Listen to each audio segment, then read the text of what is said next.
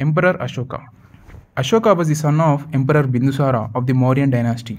He was a Chakravartian and ruled over a huge realm of land. He was known for waging one of the most destructive wars in the world against Kalinga. After the war, he had a change of heart, embraced Buddhism, and propagated non-violence and peace.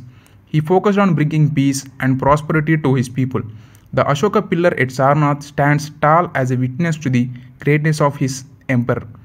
The lion capital at Sarnath is India's national emblem, while the Ashoka Chakra is at the center of India's flag. When Prince Ashoka's father, Emperor Bindusara, died, there was a fight for the throne. Ashoka killed all of his father's sons and became the king. Sumana Devi was one of the wife of Ashoka's brothers. She was pregnant when Ashoka killed her husband. Fearing for her life, she ran away into the forest and gave birth to a boy, Nirgoda Kumar. Nirgoda Kumar became a monk at an early age. Ashoka's wife was a Buddhist and wanted her husband to stop killing and give up violence completely. After the war, Kalinga, where thousands perished, she left him to join the Sangha of Buddha. One day, through his window, Ashoka saw a young Buddhist monk passing.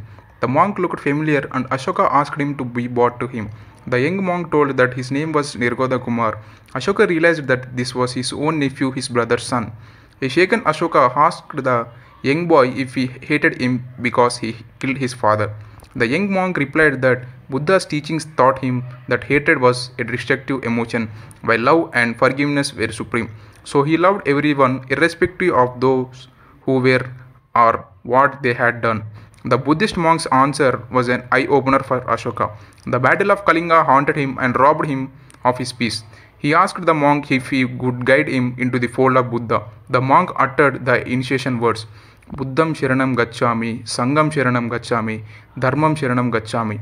Ashoka repeated the words. He took refuge into Buddha's teachings and turned into Buddhism. From monk, we can learn that hatred is a destructive emotion. Forgiveness is an attribute of the strong. Forgiving someone helps one to get out of the cycle of hatred and focus on the positive thinkings in life. It is like antidote to the poison of hatred. Realization of one's mistakes and repentance are equally important.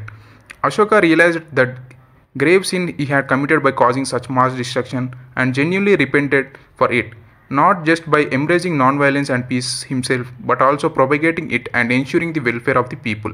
Thank you. For more, please subscribe our channel.